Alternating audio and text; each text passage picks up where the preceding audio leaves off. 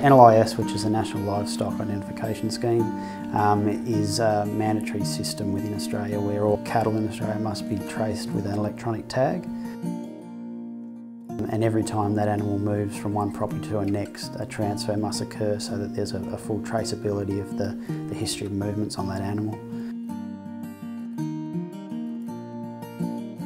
Well, the reason that was put in and the benefits we've seen for it, I guess, is if there's ever a disease outbreak